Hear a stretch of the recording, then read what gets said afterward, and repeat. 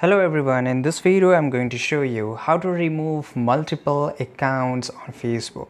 Open your Facebook mobile application here. On the top right, tap on it. Basically this is your profile icon. Now scroll down, go to the settings, privacy, click on setting. Now here you have to just go to the bottom, right? You won't be able to see any option. So what you have to do here, you have to come back and here you'll get this option of logout. So here, if you don't want to save your login info, you can not save it, but for now I will save it and I will just click on logout. So here, if you have too many IDs logged in into one Facebook mobile application over your phone, it will ask you that do you want to log out from all your accounts? Yes, you can just select yes, and depending upon your preferences you can save that info if you don't want to, and if you just don't save it, it's fine, and automatically it will get removed.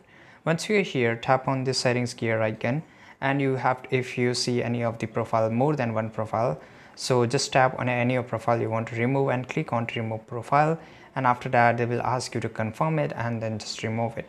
Tap on yes and it will get removed. So this is how you can remove multiple accounts on Facebook. I hope you found this video very useful. Subscribe.